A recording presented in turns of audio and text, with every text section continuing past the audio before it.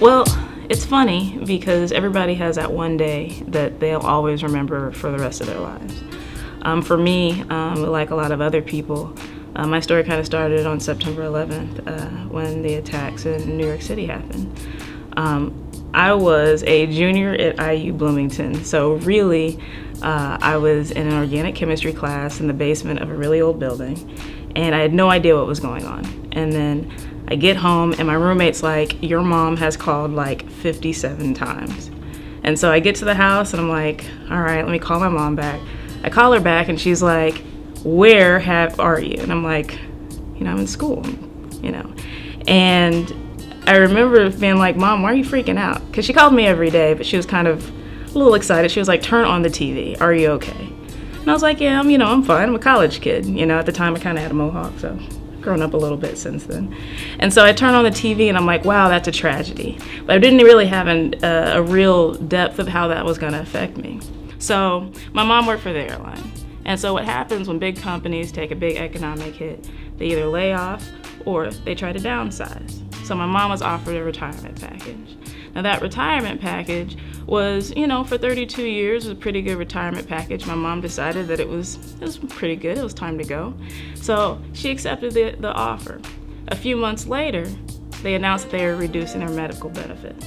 Now for our family, that was a pretty big deal. See, back in '92, my mom had a breakdown. Now, for some families, that's not a big deal because my mom was pretty healthy. She took care of herself. So she only took one pill a day.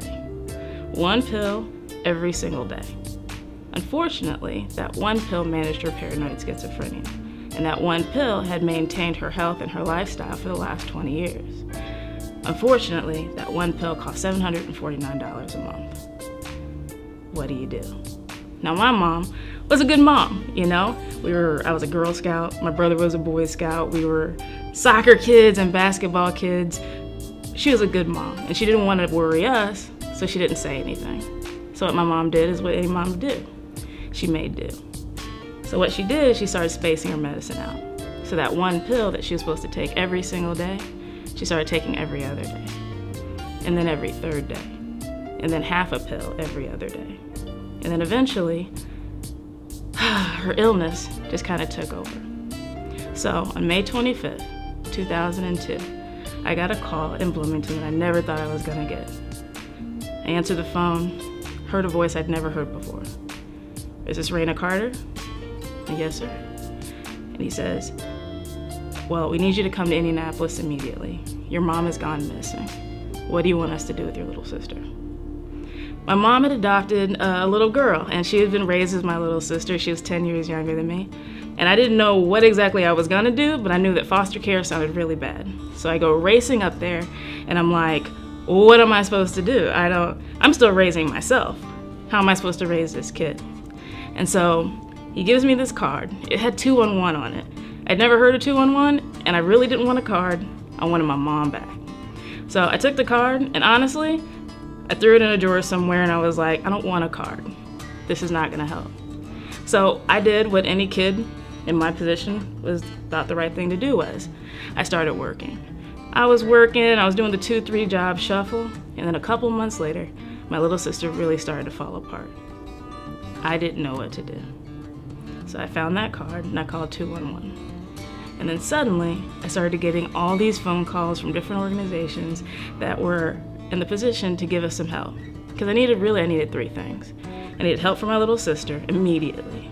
I needed help from myself because I had no idea what I was doing. And I needed to find my mom.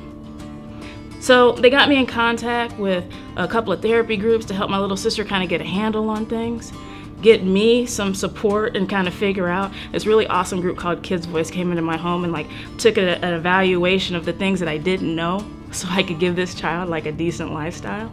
And then they got me in contact with the National Alliance for Mental Illness because I just didn't know anything about what was going on with my mom. So a couple of months passed, my little sister started to straighten out, which was awesome because my heart was totally broken. So then I started to figure out, okay, this whole budgeting thing, all right, maybe I can feed this kid, keep her in school. I finished school, and about a year passed. And then I started to get involved in, okay, I really need to figure out how to find my mom. And what I found out is that in the state of Indiana, it is not illegal to be completely out of your mind as long as you're not in imminent danger to yourself or someone else. So there was nothing legally I could do, even if I found her. So I got referred to legal aid. Legal aid told me, you got to get into probate court. Another year passed. It's extremely difficult to get into probate court. So my sister's she's starting high school, or she's really getting well into high school. I'm starting to figure out how to be an adult, how to figure it out.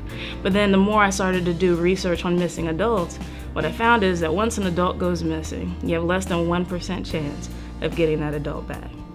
So by the time year 3 rolled around, I really gave up hope. And this is what I say is my United Way miracle. So after 3.5 years of not seeing my mom, or hearing from this mom who did all these things to give us a great childhood, I was really kind of absolved with the idea that I was never going to see her again. So then one day, on September 26th, I get this phone call from a voice I hadn't heard in 3.5 years. And it was really simple. Rana, this is Mom. Happy birthday. And the birthdays were a really big deal to us because my birthday was September 26th and hers was September 27th. And what had happened is that a volunteer had recognized her, and she was actually a nurse, and she knew my mom from her primary care physician, and was like, no, I know her. And so that connection with my mom, she convinced my mom to go back to the hospital and convinced her to get on her medication. She'd actually been in the hospital for about 6 weeks before she was able to get clarity enough to call me. And she said, things are still really cloudy, but I wasn't gonna miss another birthday. And so that was my United Way miracle. She called me on my 25th birthday, and I went to go see her the next day on her, I'm not gonna tell her age. Went to see her the next day on her birthday. I got 3 more years with my mom. She got to meet her first great-grandchild. She got to see me get married. She got to meet her first great-great-grandson. She was just this awesome lady. And the thing is that we never thought that we were gonna need this help from all these different organizations. I would have never thought about being prepared as a Girl Scout was gonna be prepared for this. And what I found is that United Way a lot of times supports the organizations that you don't think you're gonna need until you actually need them. My mom was a champion. She was my champion, and she made me feel like a champion every single day. So that's why I give to United Way.